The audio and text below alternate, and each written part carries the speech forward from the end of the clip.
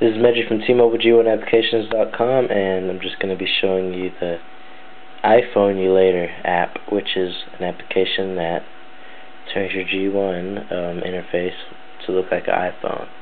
It's just a little, it's not really a skin, but it's just, here you go, you'll see. Boom. And no, you don't get 2 pages. One thing I hate is, if you click this black space right here, it takes you actually to the thing. To like I'm clicking nothing, the black space, and it's still taking me somewhere.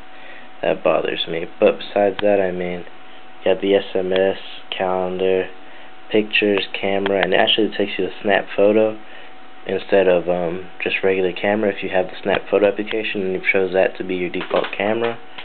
YouTube. It's really good. It looks cool, but it doesn't really stay.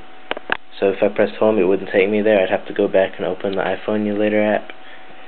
iPod, it has all those things. You cannot add your own little icons. You cannot really keep this up as a home page. It's mostly just to trick your friends.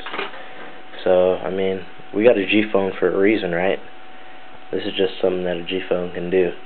Now, if they could actually make an iPhone skin that could make it fully functional, integrate into the phone, that would be awesome, but so far we don't have that. This is the Iphonulator app. Go check it out for yourselves. You still get this.